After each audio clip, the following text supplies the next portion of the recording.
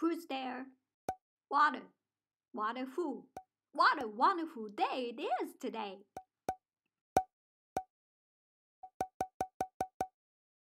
Hello, welcome. Please come in.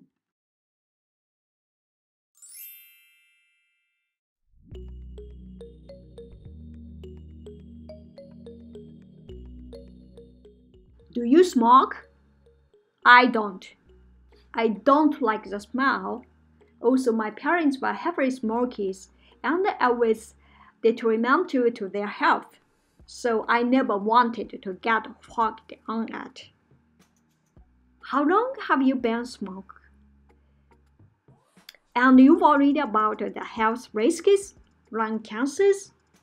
Some smokers mentioned that many people who smoke and are in their 80s and even 90s, but they tend to cough a lot. Living lungs and being healthy are two different things. It's never too late to stop smoking, I guess. It's never too late. If you stop now, your lungs will get healthier and you'll likely have more energy.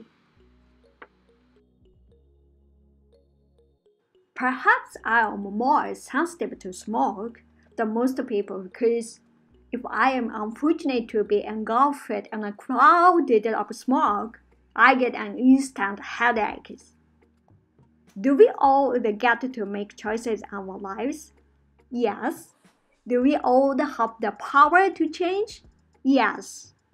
Are we all therefore choosing through the action or inaction to be smokers or non-smokers? Yes. When it's a beautiful sunny day and I want to go to a cafe and sit outside, and I can't because the smokers they're feeling the fresh air. So I sit just inside the doors so at least I can see the sunny days from there. But smoke is blows at an open doors.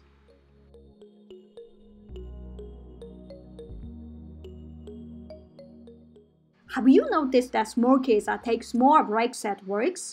They are happy to leave this. Non-smokers to keep working while they go outside for some fresh air.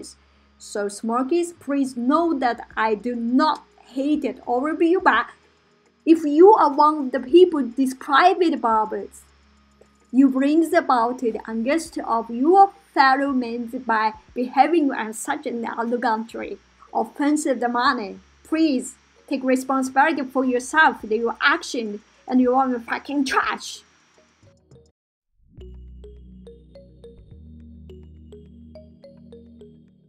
I get that you want to smoke. I agree that you have the right. It's a completely stupid habit in my opinion, but it's your right. I do plenty of stupid shit that I know I shouldn't do, so I'm not judging that. But while there are plenty of things to hate about the cigarette smoking habit, I guess what I actually really do hate is one very common cigarette smoker behavior.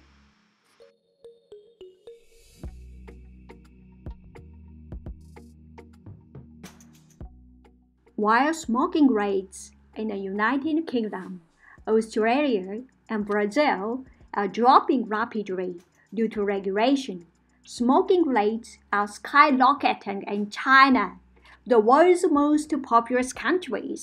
The number of cigarettes consumed in China is unparalleled in the world, and even when the number of cigarettes consumed in although the middle-income countries is added up, the number consumed in China still exceeded the total.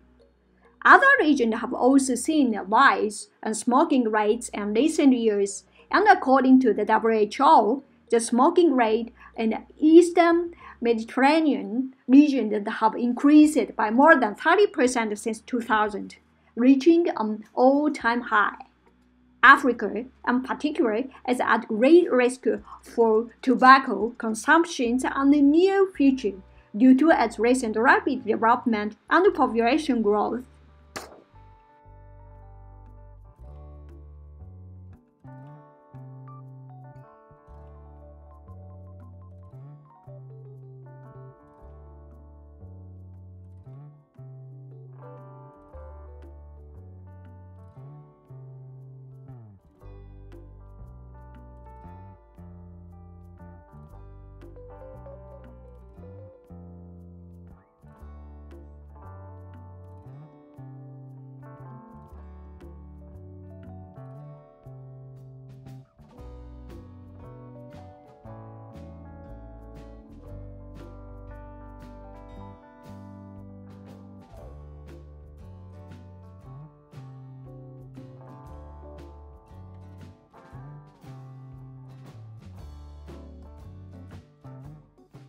Hong Kong is waging a war on e-cigarettes and products that heat but don't burn tobacco, a measure that calls for a blanket ban on e-cigarettes was being put before the Legislative Council.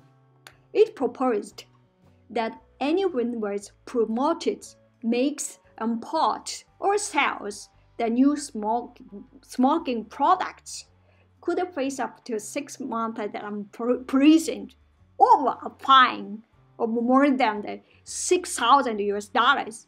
The government says that it's trying to make sure that young people who don't yet smoke are not drawn into vaping.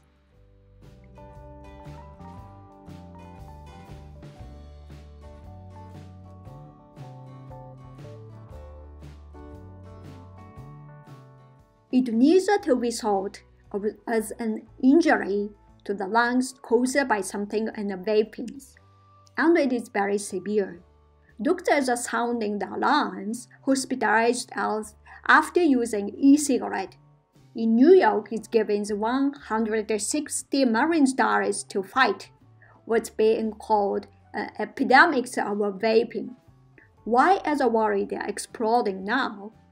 The Center for Disease Control reported a huge jump in the number of people developing mysterious lung illness after vaping to over 450. At least a half dozen are believed to have died. The American Medical Association has now come out urging people to avoid the use of all e-cigarette products, and the Food and Drug Administration has warned the leading manufacturer about misleading advertising and statements, especially to school the kids, where vaping is growing exponentially. Companies will fully cooperate with probes onto their marketing and products. They never wanted any non-nicotine users, and suddenly nobody underage to ever use it. But that's not enough for the governors of New York, for it's launching a stated investigation the country. This is a frightening public health phenomenon. It is not clear yet how or even if vaping is a definitely the cause of these illness or death, or if perhaps some addictive is involved. But many healthcare officials are clearly extremely worried and want to slam the brakes on exploding the industry while they sort it all out.